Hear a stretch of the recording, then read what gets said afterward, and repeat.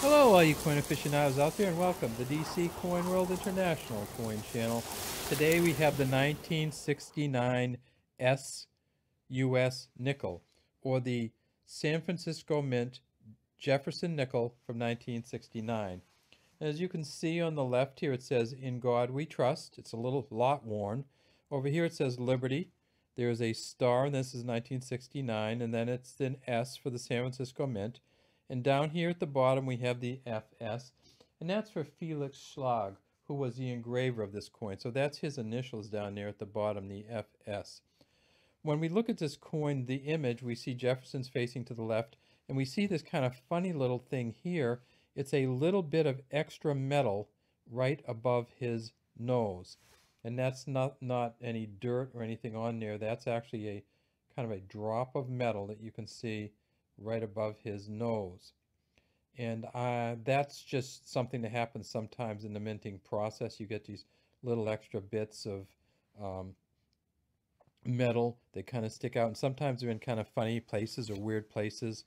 And this one is an extra bit of metal.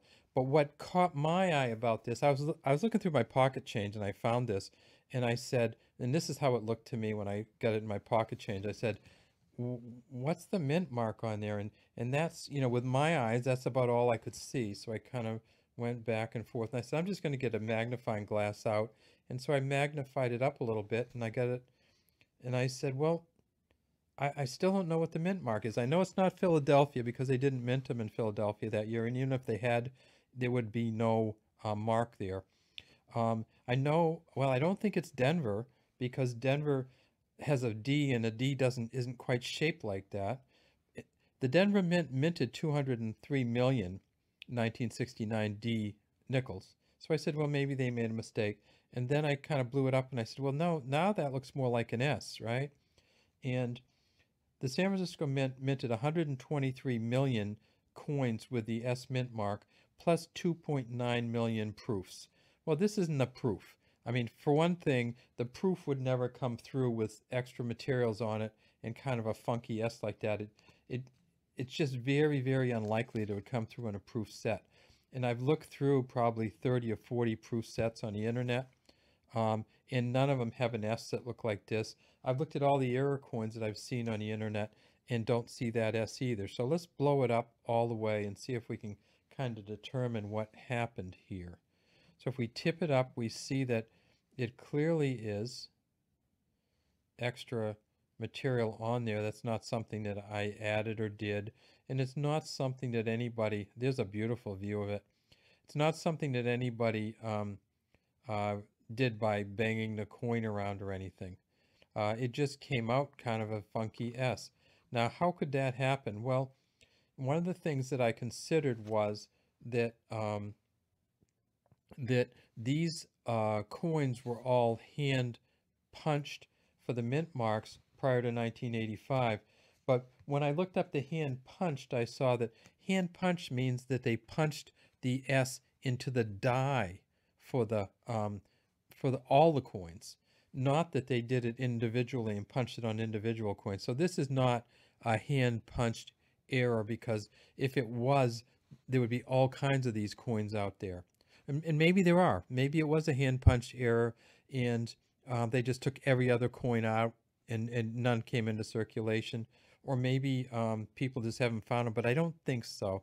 I think what happened here was there was just a little extra metal, and it somehow got in the die, and it somehow made the S look a lot more different than normal.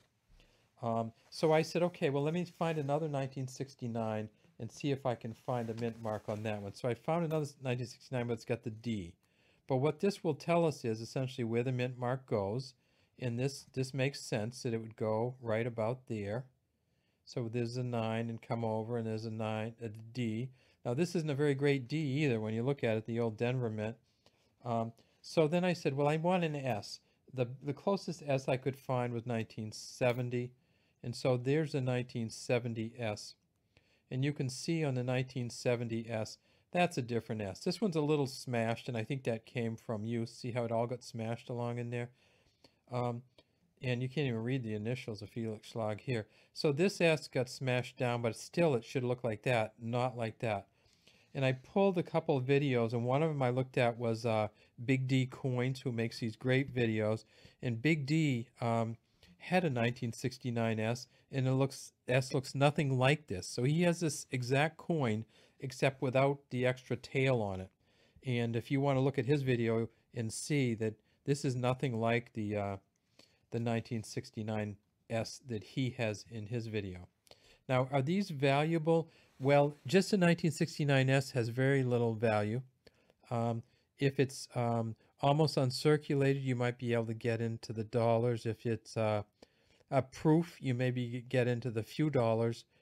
And there are some that if you can get like an MS, and I haven't seen a 67, but say an MS 66, you might be in the close to the tens of dollars. But this one I haven't seen. If any of you out there have anything that looks like this, I'd love to see it from you. And I don't know what to call it, but I think I'm just going to call it the 1969 snake coin, because this looks to me kind of like a rattlesnake as it kind of wends its way around.